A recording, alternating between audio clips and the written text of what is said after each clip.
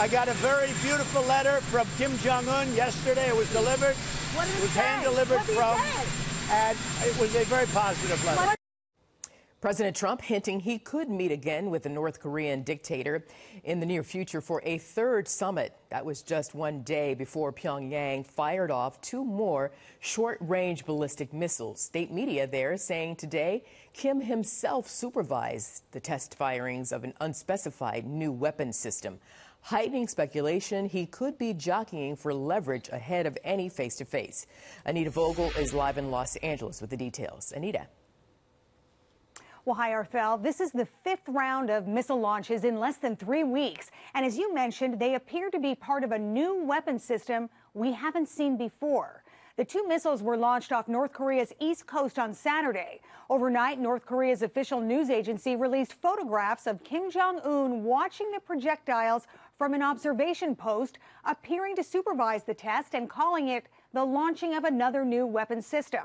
Outside analysts examining the photos said the missiles were fired from a mobile launcher with 2 missile tubes that were unveiled for the very first time. They described these projectiles as new short-range ballistic missiles, and South Korea's military is reporting they flew nearly 250 miles before landing in the waters between the North Korean peninsula and Japan. The question now is, how does this affect future negotiations between the U.S. and North Korea? Until this point, President Trump has downplayed these latest missile tests from North Korea, and experts say that has allowed the country more room to step up its testing activity and build some possible leverage ahead of future negotiations. Talks have stalled since the collapse of the second summit between the U.S. and North Korea in Vietnam back in February.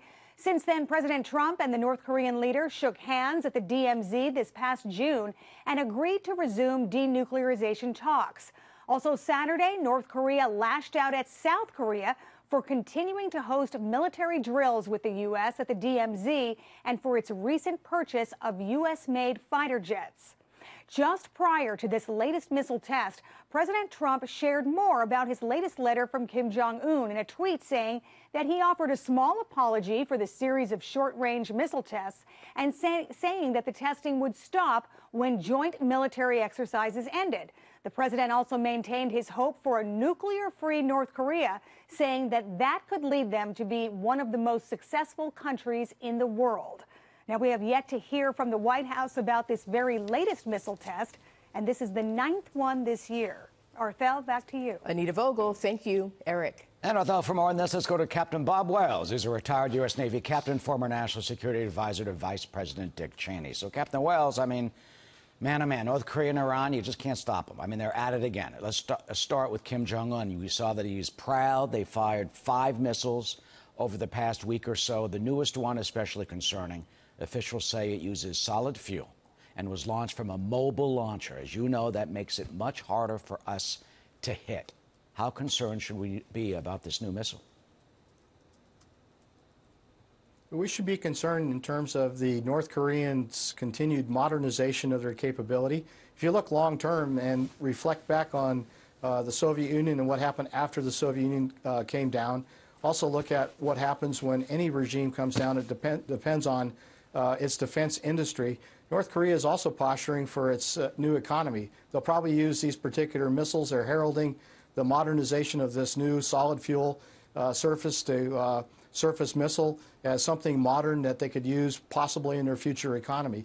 But I think it really gets back to what the future vision is on the denuclearization of the Korean Peninsula and the relationship in particular, not so much with the United States, which is key, as we focused on what President Trump continues to do with his letters coming from Kim Jong-un, but looking at the relationship between President Moon and Chairman Kim.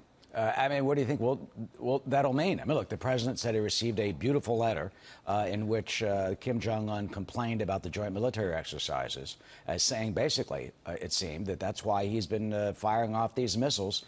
Of course, he wants those military exercises stopped. What do you think will happen? What should the president do? How do you think the president should react to the fact that he still is firing missiles, yet he sent him that letter, which could lead to a third summit?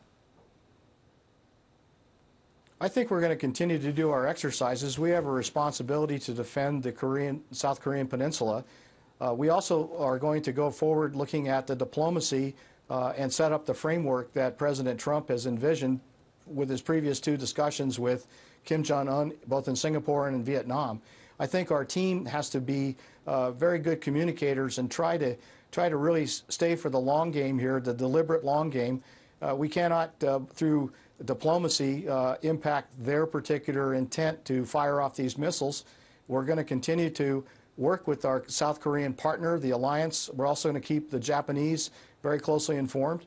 So where do we go from here, Eric? I think we actually go where we're at, and that is trying to work with the South Koreans to communicate their intentions with regard to the future of the Korean Peninsula, and also the United States, looking at that line of communication between the President and the Chairman, Kim Jong-un, and making sure that our mill-to-mill continues to work. I think a final point is that we have a really capable ambassador, also U.S. ambassador in Seoul, with Admiral Harry Harris, or Ambassador Harry Harris.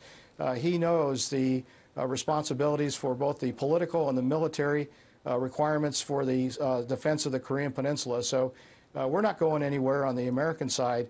I think it really goes to the intent of Kim Jong-un to basically fulfill his promises and work within his regime to create a better discussion with South Korea. And finally, quickly, I mean, is there any possibility that you see that Kim could move his economy, as you just pointed out, you know, from the military-based economy to something that the president envisions and has proposed? Do you think that is realistic at all? I mean, what does he do with this whole infrastructure that is militarized?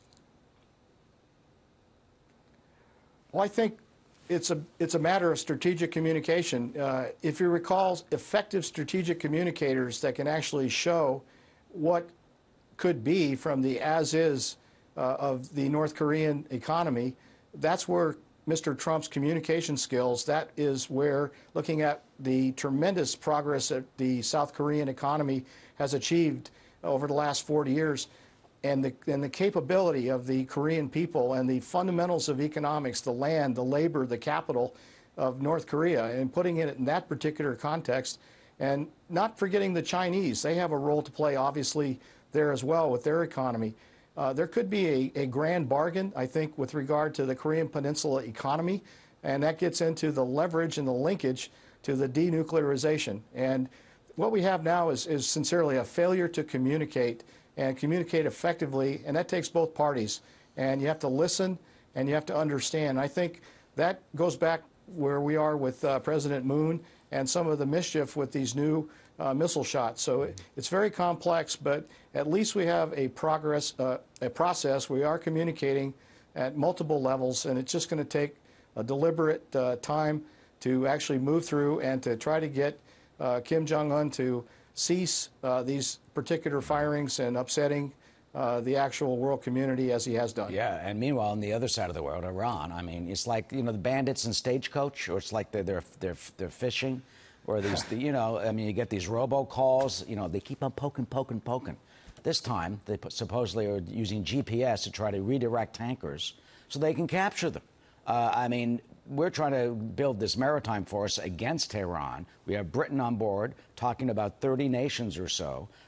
What are the chances, do you think, that this maritime coalition can be up and running to protect these tankers? Great question. I think the chances are very good. I have to recall the success that the international maritime community had with the combined maritime force at Fifth Fleet in Bahrain, co-chaired by the United States and the UK, against the piracy in Somalia. We have the organizational framework to actually have good command and control, good logistics, good intelligence, I&W, to look at protecting and actually having stability in the Gulf with that organization. It's still going to take time, I think, with regard to the maritime forces, UK ships, also the international commercial community, knowing who's on board their particular vessels and looking at the business that still needs to be done in the ports in the Persian Gulf. So there is a framework that's there. It's at Fifth Fleet, and it was successful when the piracy operations. It has to be enlarged, obviously, because of the Persian Gulf and the North Arabian Sea approaches to the Strait of Hormuz. And it was successful back in the 80s during the so-called tanker wars. So those ships certainly need protection, and Tehran knows certainly where the president stands on this.